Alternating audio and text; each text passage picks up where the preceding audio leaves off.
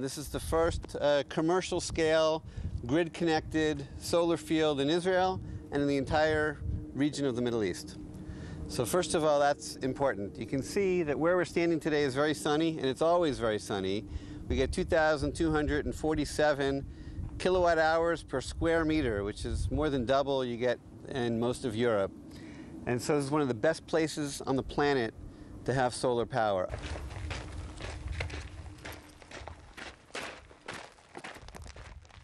The Earth is heating up, and all of humanity is in a race against time, and we have to do our part. So we're doing our part. But for Israel, the strategic necessity is much greater for three reasons. The first, we are out of power. We're supposed to have a 25% reserve of electricity like any normal country. We're at zero. There will be blackouts this summer and for the next couple summers during peak hours. And because of this neighborhood, we're in a tough neighborhood, we're not interconnected with our neighbors on the grids. So the first thing, Israel's out of power. Solar energy is the fastest way to get new power on the grid. Second is that we're highly dependent upon Egyptian gas for a lot of our electricity. And the Egyptian gas line has been volatile. There's been sabotage, there's been accidents, and with the Arab Spring, they're questioning the entire contract. The third that differentiates Israel and creates the necessity for us to build solar fields, massive solar fields, and quickly, is because the missiles that Iran has supplied in Gaza to Hamas and up north to Hezbollah can reach 90% of the conventional power plants in the state of Israel.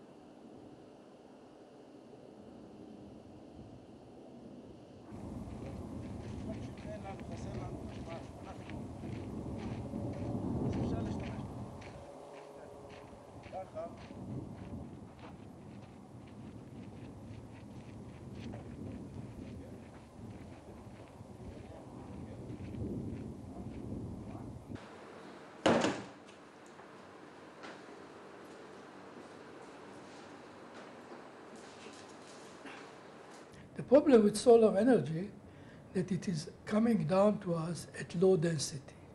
In other words, we need relatively large surface areas to produce it.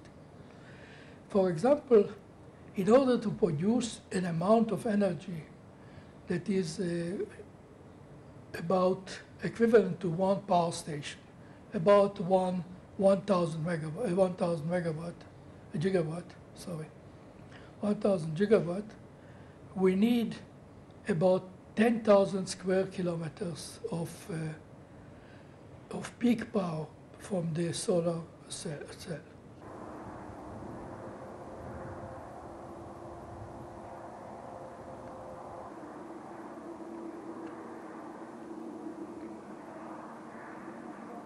I don't think that we can hope in the near future to be at a position that will be solar energy will help us to be independent completely from oil from Arab countries or from oil from fossil fuel in general.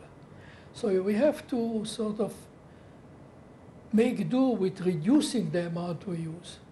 In other words, if we could use during the day, I don't know, maybe the amount of 1 or 2 power stations, that would reduce the amount we use from oil, and that would reduce the prices and the dependence